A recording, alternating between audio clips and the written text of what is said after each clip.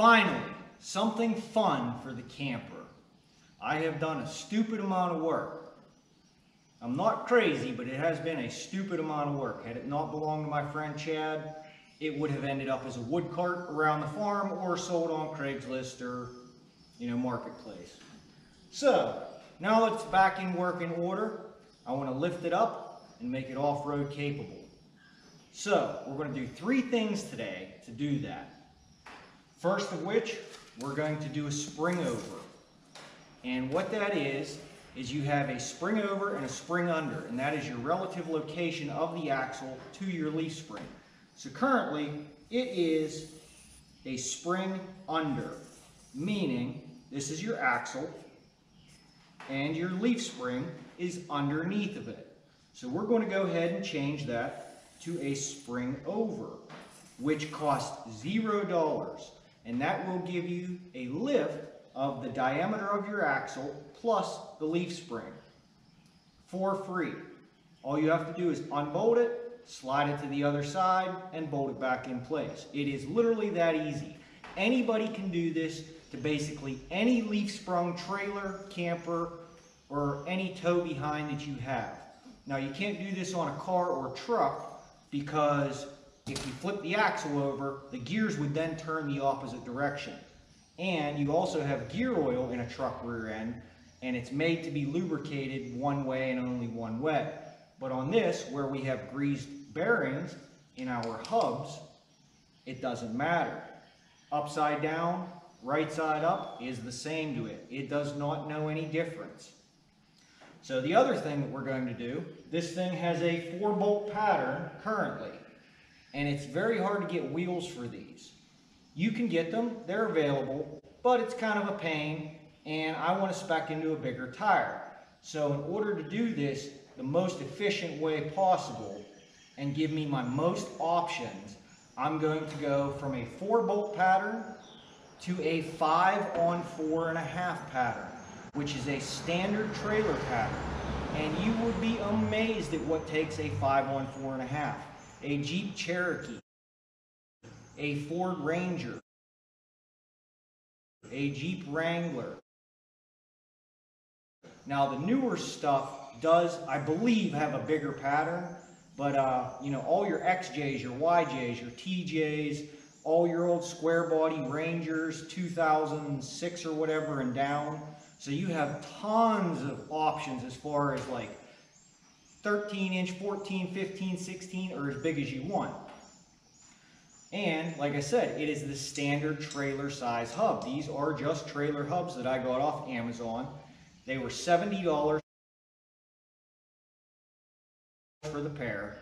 And if you go and buy a set of wheels that are only 4-bolt, you're going to spend at least $100 on 2 wheels. And I want a third for a spare. So by switching to the 5-on-4.5 pattern, I can get cheap, easy availability of any type of wheel that I want. And third, we're going to go ahead and put different wheels and tires on it. So these are actually some old Gravely tractor tires or rims, I believe. And like I was saying, the 5-on-4.5 garden tractors. John Deere Gator. This is one of the old wheels off of Dad's John Deere Gator. Dad's John Deere Gator. 5-on-4.5 by 12. 5-on-4.5 pattern. Dad's boat trailer. Dad's boat trailer. 5-on-4.5 by 12. My 6x10 trailer. My 6x10. 5-on-4.5 by 15. All 5-on-4.5. So, we're going to go ahead and jack it up, swap the axle, put some meats under it, get some ground clearance. So, the reason is, obviously, a lot of people want height, but I want less rolling drag resistance over obstacles. You look at this simple 4x4, for this 18-inch tire to go over it, it's a pretty decent accomplishment. And then also, by increasing the width, we lower the ground pressure so we don't sink on soft surfaces. mud, sand, snow, what have you. Now we don't have any sand around here, but the principle applies. So now you can new bigger tire, that 4x4 is nothing. And this will help you greatly in the off-road world. You know, same reason you put bigger tires and wheels on anything. All right, let's get started. All right, so our starting point is a pretty average Joe 12 inches. 12 inches of ground clearance, which is nothing special. So let's improve that.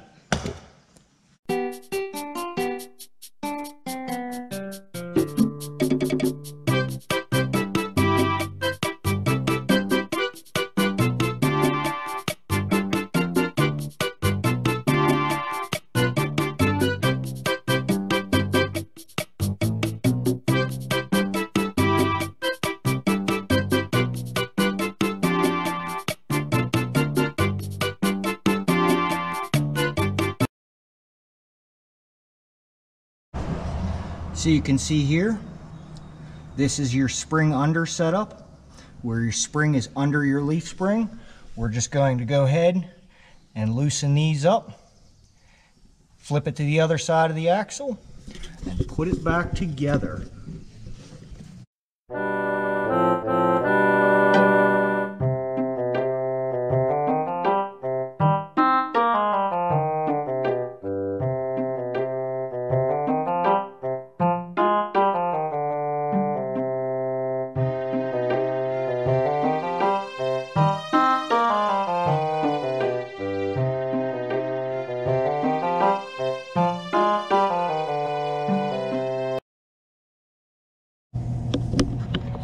Alright, so when doing this, you have your spring pin that goes through your spring, top and bottom.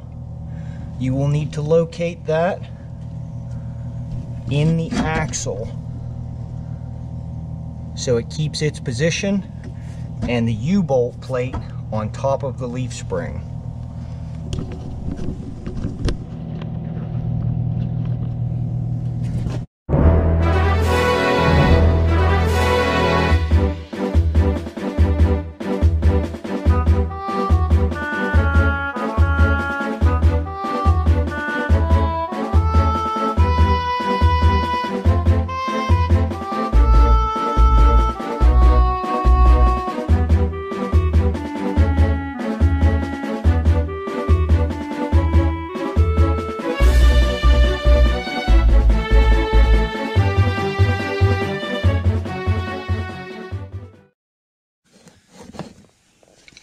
So I am using a ratchet to tighten these. I'm not going to buzz them down with the gun.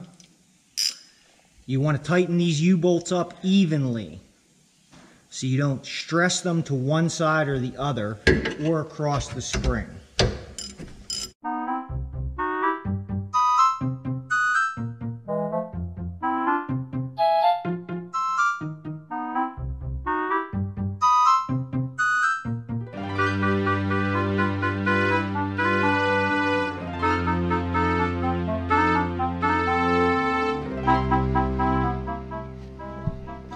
Alright, now that the axle's bolted in, go ahead and get ready to remove your old hubs.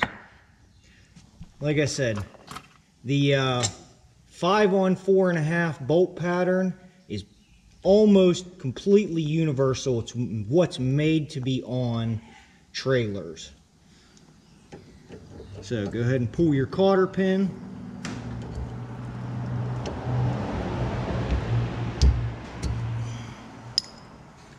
And your axle nut. Now these things aren't super tight tensioned. Greasable wheel bearings don't have a high torque preload on them like a gear oil bearing. That's it. Slide off your old hub assembly.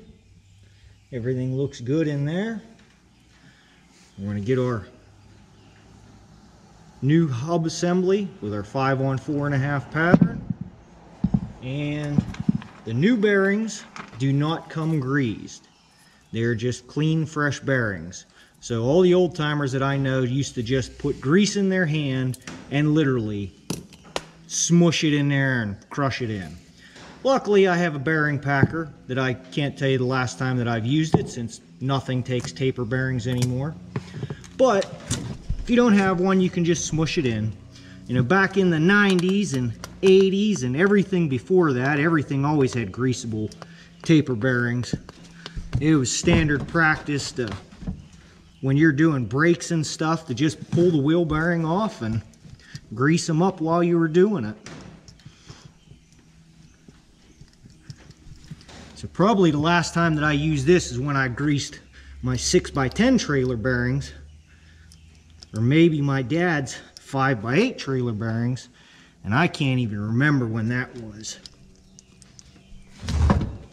So I got the grease all pushed through. Now this extra grease that I pushed through, I'm just going to take it off and put it right in the hub. It's good to have some extra grease in there. Drop in your rear bearing.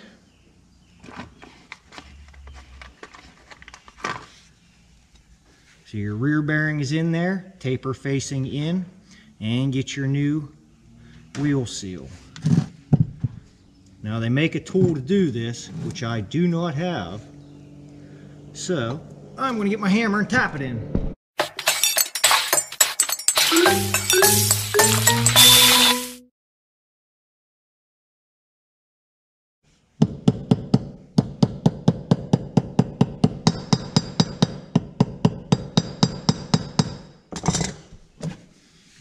Alright. Now that's in. Do our other bearing.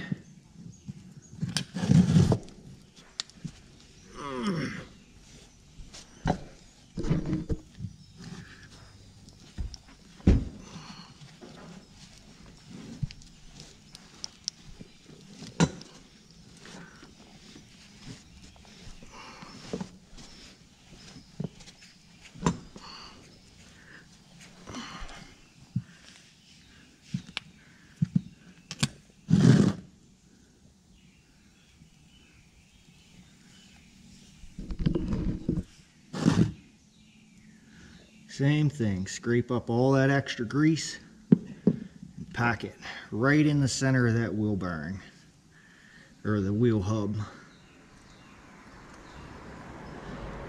Take your outside bearing, taper in, and slide it on.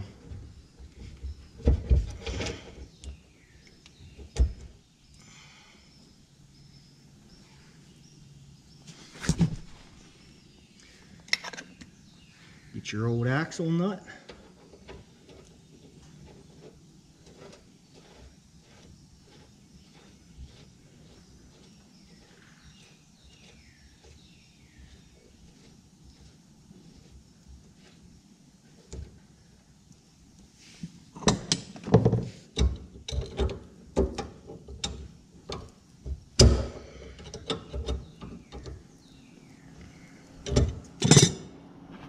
Tighten it up.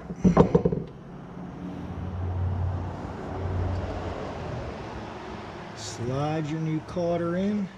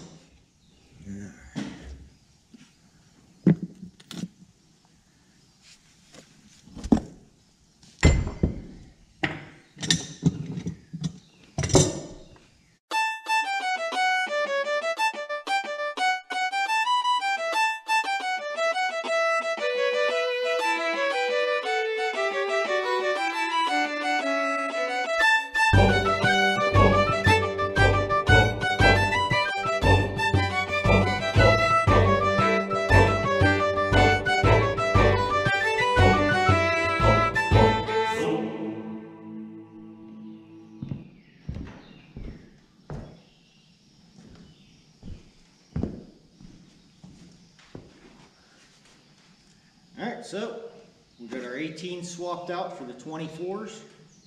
We got a spring over lift kit for free.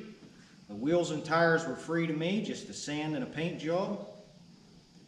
The tires I found on the property, somebody dumped them off down at the corner. So for the low cost of free, we just made a heck of an improvement.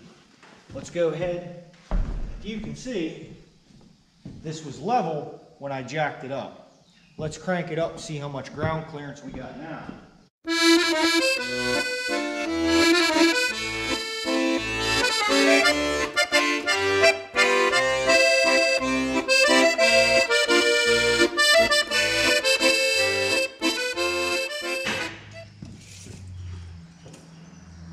17 and a half. 17 and a half. So, we gained 5.5 inches for free.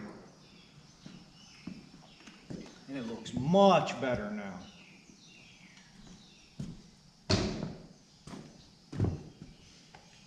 I like it. Soon we'll have her out camping. Soon. Thanks for watching.